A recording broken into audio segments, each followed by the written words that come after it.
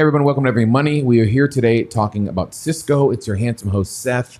Paul, you did say I am flawless, and I have a weight loss challenge this year by Paul. I'm trying to lose 40 pounds. I'm down 20. I'm halfway home, Paul, and I'm feeling great. You're halfway home in less than half a year. I'm feeling good. And tell everybody what your prize is. Well, Paul said last January, he said he'd pay me $5,000 to lose 40 pounds. Now, Paul, I've been saying I can't lose a pound over the past 10 years. I'm not very good at it. And by the way, whenever I hear people say that, I laugh because everything's about just discipline.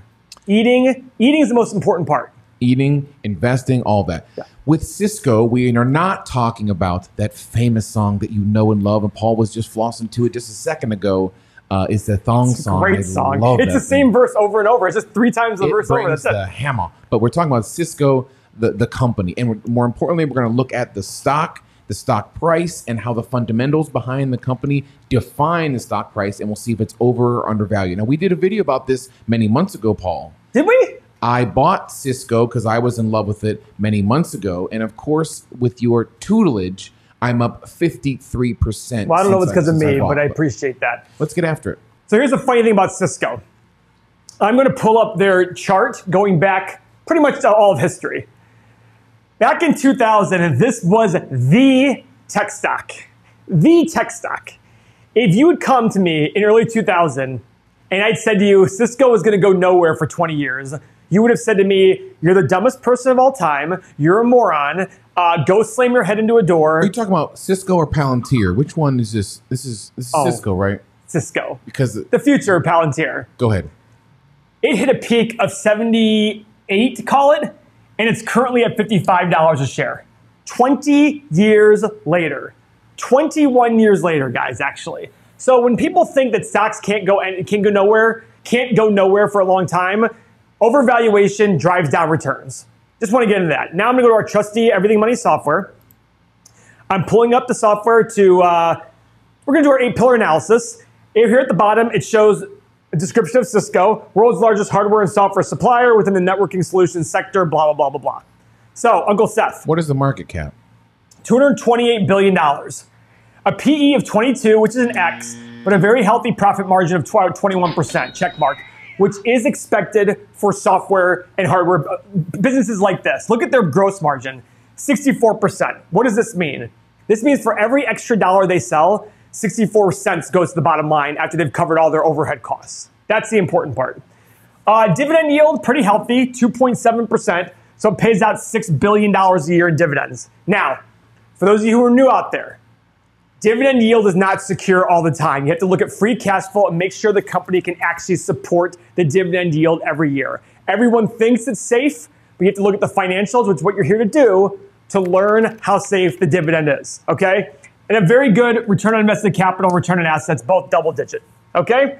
So that's where we stand, 1X and 1 check so far. Pillar number 3 is revenue growth. We obviously want this company to be growing in revenue over the years. Barely. 48.51 to 48.85.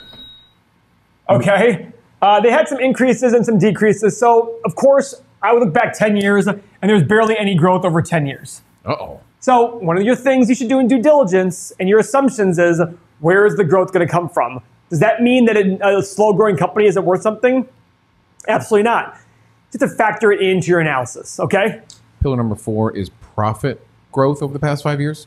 Again, barely. 10 billion, 10.22. Barely any growth, but it's there. Okay, shares outstanding, which is pillar number 5? 5 billion to 4.22 billion. Check mark there. So they are buying shares back. That's allowing them to increase your ownership stake in the company, right? So as they buy shares back, you still own the same amount of shares, but the number of shares outstanding decreases. So you're owning a bigger percentage of the pie. It's like if there's 10 pieces of pie, you own one of them. They get rid of a piece, you're now owning 1 of 9 instead of 1 of 10. You get a bigger piece of the profit, right? The software behind Paul is our Everything Money software. As a Patreon member, not only are you supporting the channel, which we don't need, but you're getting the software that you need to analyze the companies moving forward, and you get that beautiful Discord of people all over the world talking about the stock and whether they're in now. Paul, I'm going to be excited to where you go with this because I own this. I'm wondering if I'm wondering what I should do with it moving forward. So keep going. Yeah, so this software will help you. There's a stock analyzer tool we'll do at the end. It'll tell you exactly what to pay based on your assumptions. Wonderful software. It's only going up in price. It's 80 cents per day. You get the Discord channel with other 3,000 people. Trust me when I say it's going to be a $50 a month software at some point in the future. But if you buy it today at $24 a month, 80 cents a day, you're locked in that price forever. So current assets over current liabilities is pillar number 6, Paul. So $37 billion in essentially cash versus $24 billion in current debt. So they have plenty of money on hand to pay off their current liabilities. How about pillar number 7, which is free cash flow growth? Now here's the great news, guys. Your Uncle Paul helps you out here. Free cash flow growth over the last 5 years, okay? We do cash from operations less capital expenditures. I have added this line into the free cash flow statement to make it easier for you, that we have to do your calculations yourself. 12.67 to 14. So the last 5 years, they've increased their free cash flow. And the average is, call it, about $13.5 billion.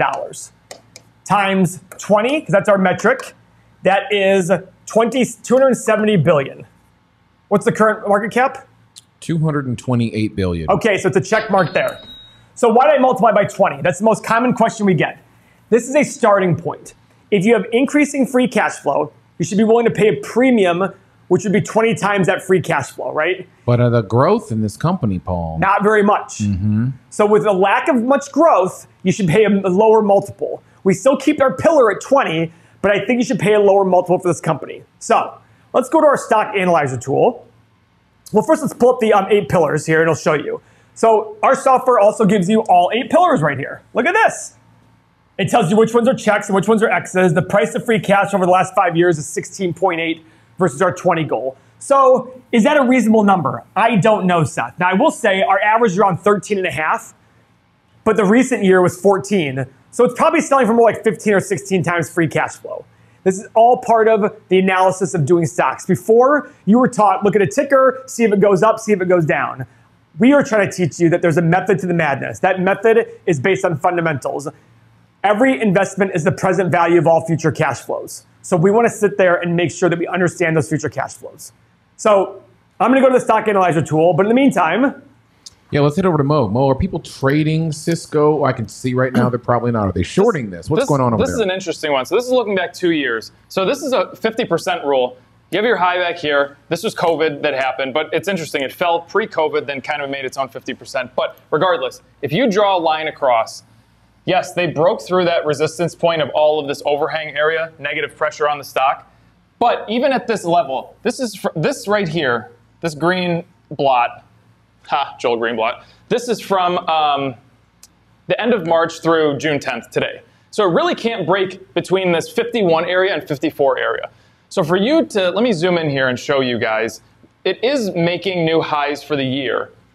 But for you guys to be able to buy this thing with any confidence and get green engulfing candlesticks like that, you are going to need a lot of volume because of all of that overhang still from 2 years ago when it fell, and then COVID when it really got crushed. So the stock is recovering very nicely. Just be careful with it. If you want to keep adding to your position or you want to get it for the first time or whatever, just make sure you're using stops on this because this thing can drop back down. And we know that when the market gets hit, because tech has let it up, this is a part of tech, this one will be one to lead it down. So just be careful, use stops, and you should be okay. Paul, what price are you liking Cisco at, and what should I do with my 100 shares that I bought at $35? So this stock analyzer tool is currently in dev mode. It's very ugly right now. We're changing it, but I want to use it to show you what our software can do and how you calculate this. So you type in Cisco. It's going to put you out all this data, 1 year, 5 year, 10-year numbers on everything we need. Revenue growth, share buyback, profit margin, free cash flow as a percentage of revenue, current PE, current price to free cash flow, and then a bunch of other data here that you want to sit there and consider as part of your, hey, what about this? What about this? Let me make the assumption. So revenue growth, very abysmal. I'm going to assume 0.5% a year. Share buyback, I'm going to assume they buy back 1% a year. I want a 10% net present value. This means that if I buy the investment, I want to make 10% per year. What should I buy today to get a 10% return per year? Future PE of 15, profit, which I think is a little aggressive, but we'll keep it at 15. Average profit margin of 17%. If you look right here, it was 17 over the last 10 and 5 years, so I'm just keeping it there. The last year was kind of a fluke. Free cash flow as a percentage of revenue. If you look right here, it was around 27 as an average, so I'm putting that in there. And then The multiple of free cash flow is 15, and I want to look at 7-year analysis. I hit the analyze button, and below in very ugly format, it gives me 2 prices. You ready? $27 based on earnings, $43 based on free cash flow. So what's the stock currently at? 55 bucks. So according to this, I ain't buying this. Now, does that mean you sell the stock, Seth, if you own it? You tell me. Not necessarily. If you believe there is a future that's different than what I'm putting here, and there's still some growth potential, I would not sell. If you don't think there's growth potential, though, and this is pretty much what these assumptions I made are the right assumptions, I would sell. I think there's probably better opportunities out there for like an Intel or things like that. So just take profits where I'm at and... Maybe. If you don't, I mean, do your due diligence and understand. Well, you're my due diligence, Paul. Well, I haven't done any due diligence in this company. You have to understand that the normal viewer, this is due diligence, and there's no way they're going to do more than this. When did you buy that? Well, whenever it was last, I'm sorry, I don't have a date on my Fidelity account, but I mean, when it was 35 bucks. Because I look at it and say you bought it 2-3 months ago and you made 53% in 2 to 3 months. Bye-bye. Yeah. Maybe. For me, gone. Because of the valuation number. It's not right. It's not selling at a number I sit there and go, okay, like let's look at how much everything, I'm not going to be your due diligence. I refuse to be. Yours and the viewer. What I'm trying to do is teach you how to fish. I'm not trying to give you fish. I'm trying to get you to realize there's a process out there that'll make sense to you. If this doesn't make sense to you, there are other people out there you can go learn from to talk about hype and momentum, and give me a call in 20 years when you're broke.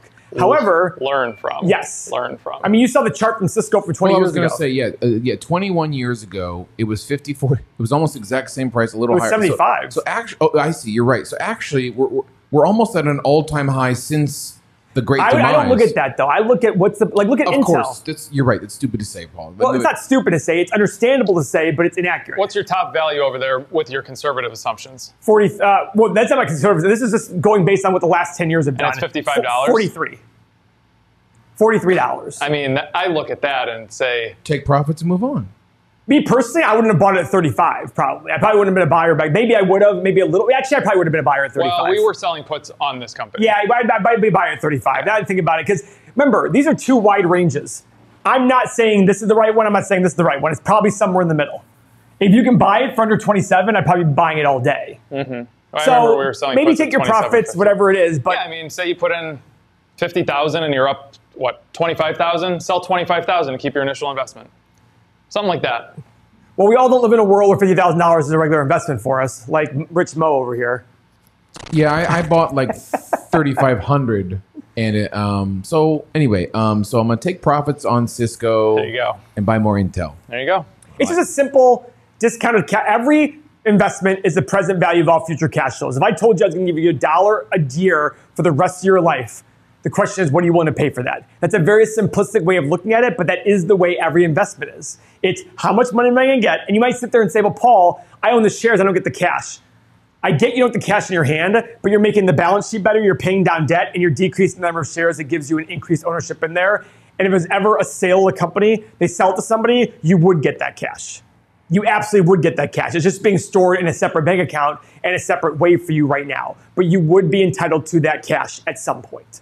And that's the point of investing, is looking at it as a business instead of a ticker symbol. Instead of a baseball card, it's a business with cash flow that you own a piece of. And Warren Buffett always says, once he learned that in chapter 20 or something like that of Intelligent Investor, that's when his life changed. And he's right. I didn't believe that at first. I'm like, what does he mean it's a piece of a business? I'm just buying a stock. This was 20 years ago when I was a moron. Now I go, yeah, I'm just buying a piece of a business. Right? Yep. That's our take on Cisco. Join the Patreon below. Hit the software. Join Mo in the morning, 9 a.m. every weekday. Mo talks about stock news and trading news and notes. And our live streams, the beautiful Big Show, the Everything Money Big Show, Tuesdays at 1 p.m. Eastern Time. You can get all 3 of us to ask questions. Patrons, we'll see you at our fireside chats. All those exclusive videos you get. You know we love you. Thanks for joining us, guys.